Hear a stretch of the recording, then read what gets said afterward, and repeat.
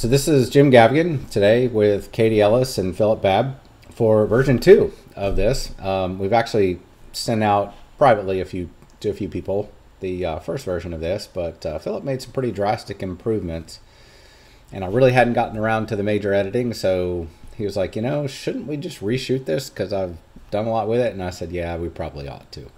So this is version 2 of variable speed pump curves that Philip and Katie did for one of our customers, and I'm going to let them take it away from here. I'm going off camera and putting it on mute, so you guys take it away. The customer originally asked us to find a way to display variable speed pump curves, so curves for some pumps that are VFD driven, where the pump curve actually varies based on the speed and the suction pressure. Find a way to display that live so that the operators and supervisors can see how things are actually running at any given time.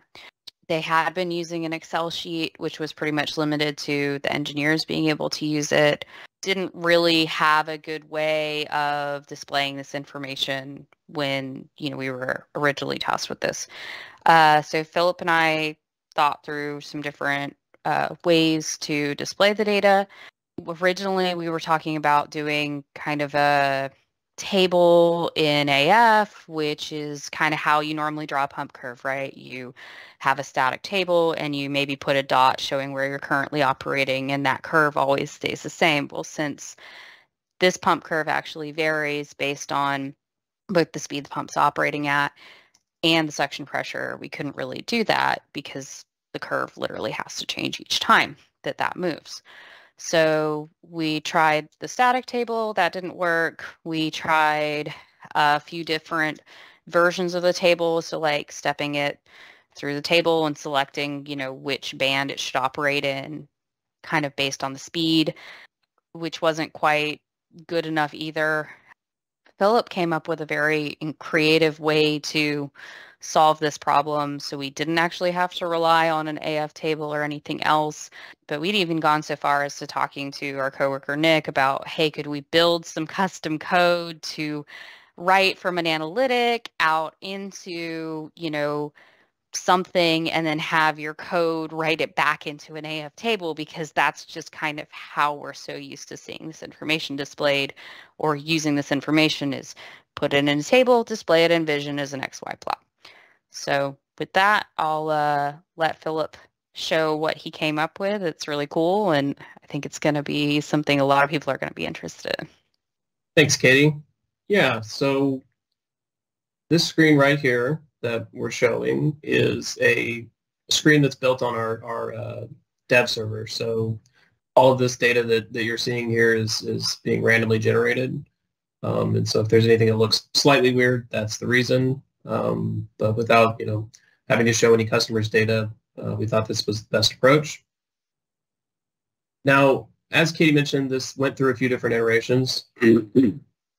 What you're seeing right now is the final iteration, where we've been able to give the customer a historical preview of their pump curves as it changes over time. So kind of the first breakthrough in this process was we were writing data to the same attribute over the same period of time, because Pi is really good at displaying time on the x-axis, but it's not as good at removing that from the equation. So the original iteration of this would rewrite this curve, but it would always be writing it across the same time range, so we never were able to actually look back into the past. And so we came up with this metric down here, which is basically at any given point, how far are we from this ideal curve, this pump curve, which would be our operational data here. You can see a cluster of data points. So the second iteration of this has been finally figuring out how to give this current history. And so if I click back 10 minutes in time, I can actually see, again, this is randomly generated, but this curve shifting around as it would have changed as the suction pressure as well as the variable speed of the pump has changed over time.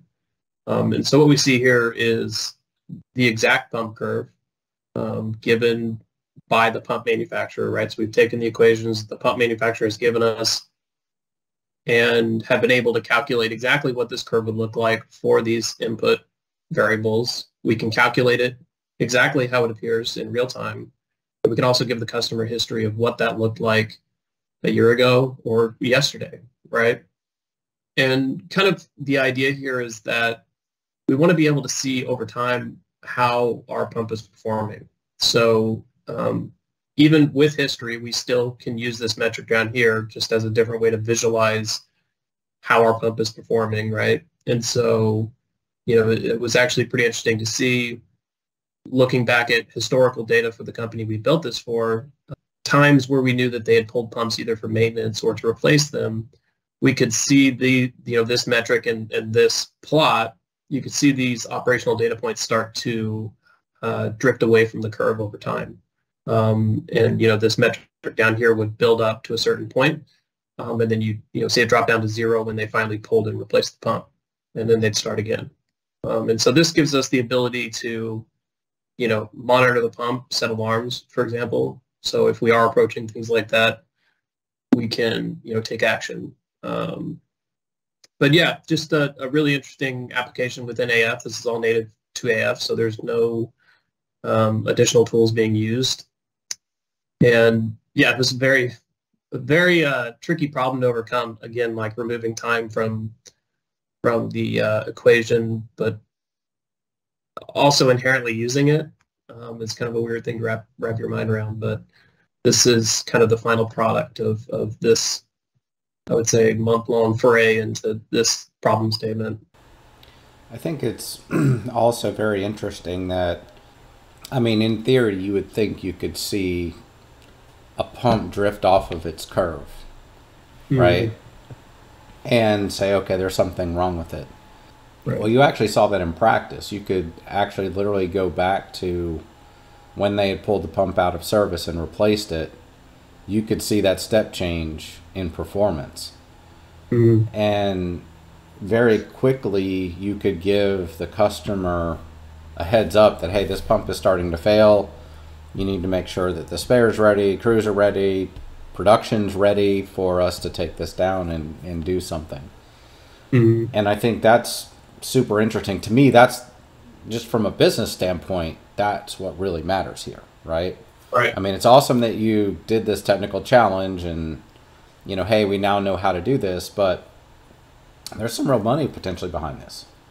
Right. And I think that's what's super interesting, to me about it. And I think why I really wanted us to come back and reshoot this. I thought that was a great suggestion yesterday was, shouldn't we reshoot this with what we now know? Because we didn't have the history of the pump curve. Like, where was it on the curve? That took you a little longer to figure out. And something I think when we shot the first version of this, you weren't sure that you were going to figure it out. Right. And I don't know, it kind of hit you not long after that. Oh, I think I know a way to do this. One of the challenges I see with this, though, is, and you probably see it at that customer, how many other pumps do they have that have enough instrumentation for you to be able to put it on the curve? Right. I think that's one of the big problems we see in industry is no one's thinking about this, and the instrumentation isn't even there to be able to do this. There's a lot of people that are like, oh, I want to do that, and then you go look, and the only thing you have in a PI system is that it's running. You might have the speed. Right. But you certainly very often do not have suction and discharge pressure, which are some of the things that allow you to do this right here. So that'll be the big challenge for a lot of people. If they don't have the variable pump speed, then, we don't, I think that was also kind of what threw the wrench in this to begin with, right? Was like, hey, we're not dealing with the static curve anymore, right? It needs to be dynamic. That was the first time we had, had a customer say, our pump curve changes, and it changes over time, and we need to know. Yeah, it wasn't really my field of expertise either. I had no idea that it would change over time. Right. And I think you could do this with fans too. Probably. Yeah. I think about the power plant that you work with, right? And Jason's problem. Yeah. Where you changed a bunch of the ductwork around, and people were saying, "Hey, you messed everything up." And if we could have put the fan curve, you know, on the screen to say, here it is right here, I think he very quickly would have been able to show them it's not me. Yeah. And so I think this has a lot of application as long as you have the instrumentation. And I think that's something as the customers out there really need to kind of think about is, do we have the right instrumentation? Could we even do this? Mm-hmm. And if we could, hey, we know someone who can do this now. Because Katie, I think you had even looked, you know, pi square, this had been asked a number of times. And yeah, this is a very frequently asked for thing. These dynamic curves in within Vision natively. There's a lot of people asking for that functionality, and it's that we could find had not been addressed anywhere. We found little tidbits here and there in some posts and kind of pieced it together with a couple different things, and we're able to figure it out. But nobody's really been out there and said, hey, here's a white paper on how to do this, and certainly Aviva hasn't. Right. Yeah, and no offense. It gets asked for a lot. Yeah, no offense to anyone asking. You know, one of the things we did not want to go over was how Philip figured out how to do this, because that was pretty significant effort. And you know, no offense to anyone watching this, but that's not really something that we want to give away. When we work this hard to, you know, gain some kind of knowledge like this, you know, this is definitely not something we want to give away. Philip spent, you know, a bunch of time on this and hard-earned time. And but yeah, it was not trivial, you know, by any stretch of the imagination. Philip, I'm super impressed. Katie, you know, this is really, really good, you know, and I appreciate you guys you kept pushing through, kept asking questions, you know, kept asking yourselves, can we make this better? And that's really kind of the spirit I think I want us to embody, you know, too, is can we not only meet but exceed the customer's expectations. And I think the customer is super impressed with what they saw. I think they were kind of stunned, actually, that it could be done. You know, they ask, like, I think it should be able to be done. I don't know if it can. And so I think they were even super impressed with it, from what I recall. Yeah, I mean, their response was essentially, we need to make sure that this is in front of all of our pumpers, right? And that they know this exists so that they can reference it and make sure that they're running their equipment properly. Yep. Yeah. And you built... sorry. No, go ahead. And you built them a little, like, dashboard that kind of showed at a glance, like, what all the different pumps were doing with, like, the distance from ideal, as well as, like, what the speed and everything was, and some flagging. So they could kind of go and look at it at a glance, and then you set it up as a collection, right? So they could go and switch from pump to pump. Yes. Like, and see the full details on everything. Yep. Yeah, so, you know, I think as a company, and I'll give Jim and Ben credit for this, for teaching me, but just kind of the approach of you start kind of macro and you give someone a bird's eye view of everything that's happening. And this, what you're seeing here, would be kind of the second level down, right? You want to look at an individual pump more closely and see what's been happening over time.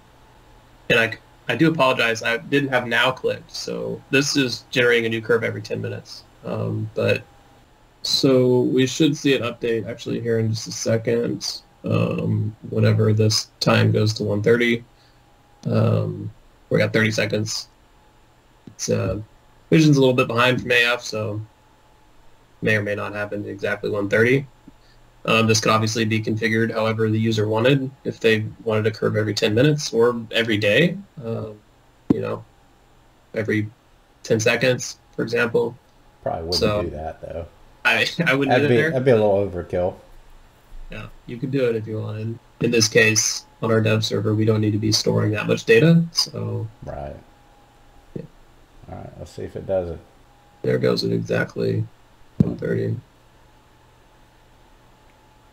And actually, what you're really seeing is the Vision plot I'll for the XY is doing an offset, so we've passed that time range and now we have a new curve, which is the real kind of mystery. And this is probably why you wouldn't want to redo it that often. Right. Right, is because it does get a little funky there for a second or two as it's redrawing because of the time aspect of it. Yeah, it's like I can't. I think it's just a quirk of Pi. Like that last data point always wants to connect back to the first one for a moment. Always. Yep. Very annoying, but it's. I think that's just another Pi-ism that we'll probably never get away from. So yeah. Yeah, probably. Yeah. Looks good, y'all. Super Yeah. awesome. Good job, Philip.